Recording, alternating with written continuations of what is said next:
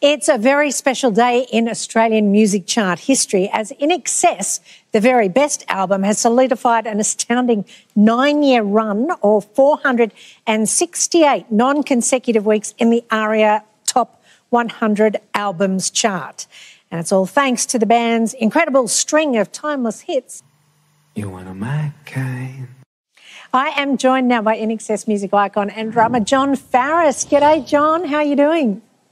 How are you doing? Hey, this is amazing. Huge congratulations to you and the band. Can you even get your head around a milestone like that? Well, when you present it like that, actually, it hadn't really occurred to me when all that stuff was stacked together. So, no, I'm actually sort of a bit gobsmacked just watching that. Hey, your music continues to stand the test of time. It reaches multiple generations of music lovers right around the world. What did you have? What's the secret to these songs? I think a genuine love for what we're doing, and we were just blessed and realised we were blessed to have the fortune and the means to do it. You know, I mean, we worked very hard. There was no doubt there. But along the way, any obstacle was met with a happy face and a great attitude. So that just served us well, and we're just very grateful, very blessed. Are you going to get a chance to celebrate this particular milestone? Can you get together?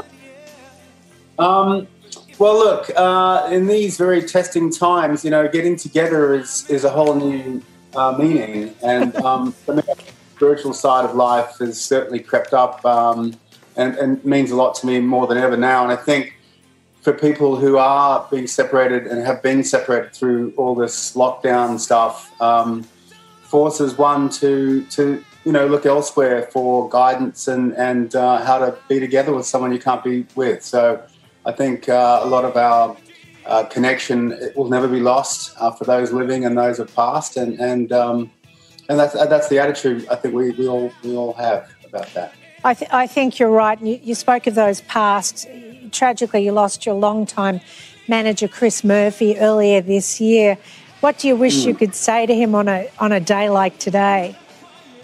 Well, you know, I almost talk to him every day anyway. And I think he would just be so proud. I just have to say thanks for everything and all believing in us and letting us do what we did best, which was the music and the creativity and thinking of all the ways we want to express ourselves. And he encouraged us to do that, and we just said, you just go off and do the business side, and do let us know from time to time what you're up to.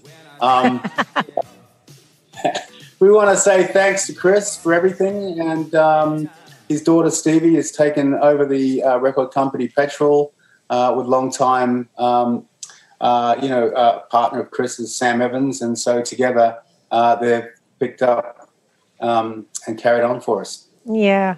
Hey, you had another reason to celebrate. Last week was your, can I say it, 60th birthday? Yeah. Would 16-year-old John have ever believed you'd still be making music history? Well, it's an abstract question. Clearly, yes, I guess. I always believed we could do whatever we wanted to do if we just put our mind to it. And I think it shouldn't be surprising, however it is. It's surprising that I'm 60, let alone in the top charts. But I mean, I'm just amazed that I lived this long to begin with, considering the amount of partying and the life I lived. But I've never been healthier. I feel great, and I'm just blessed. To be honest, I'm the youngest guy in INXS, so that says something.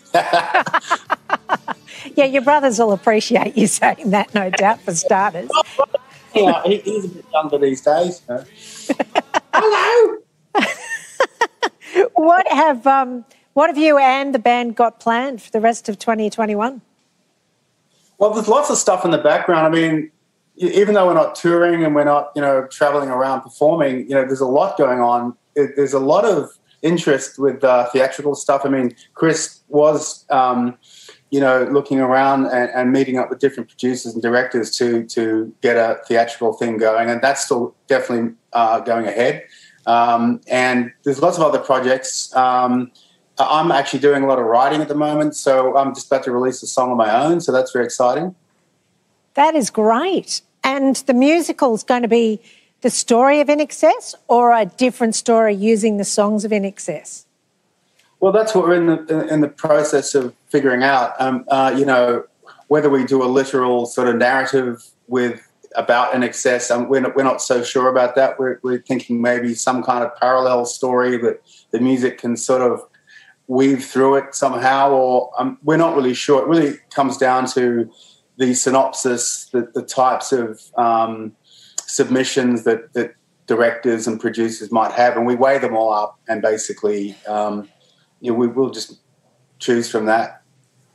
Wow, well, lots of exciting stuff to look forward to. But meantime, a huge congratulations from all of us on the big milestone for the band and the big milestone for you.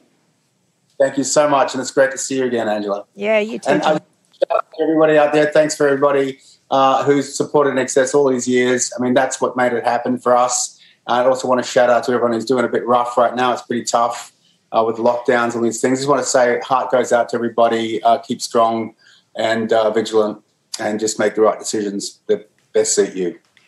So true. Great to chat to you, Jon. We'll talk again soon. For having us.